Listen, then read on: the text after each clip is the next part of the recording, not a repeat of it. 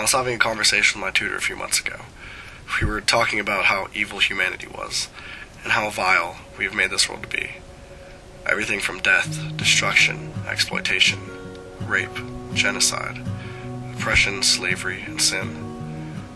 We analyzed every subject, turning them inside out, talking our mouths dry, picking apart certain situations and events that have unfolded in this world.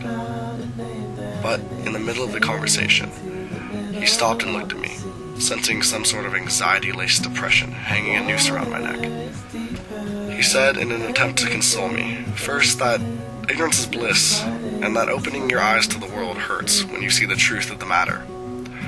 Second, he told me that despite the abundance of hate in this world, there will always be goodness and love. And third, he said that though there may be only a slim possibility that an individual will change this world, with purpose and with benevolence, by opening the minds of sullen humanity, that I should still try to because it's the right thing to do. It's my obligation to myself, my world, and my values that I try regardless of what looks to bear down upon me. And it's a waste of my ability if I don't. As I left, I couldn't help but be drowned out with depression, contemplating what a dust speck of insignificance my hopes compared to. I felt powerless and pessimistic, and began to question how people could even be capable of doing the things they did. And I was numb from shock. But I soon started to realize more and more the meaning of my tutor's message. It started to sound a whole lot like an idea of faith.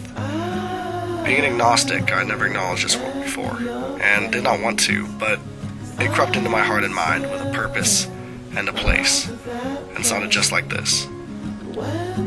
Faith is how I cope with my sadness. It's how I cope with my cynicism and my despair. It's what keeps me from going crazy at times.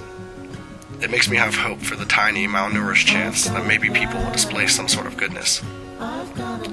It's what keeps me working towards my ambitions, and what gives me purpose for the present and the future. It stands contrary to everything crude and horrible in this world. It's a tool of empowerment. It's a motivator. And it needs neither facts nor reason to inspire hope in an individual. Even in a little bitch like Tom Cruise.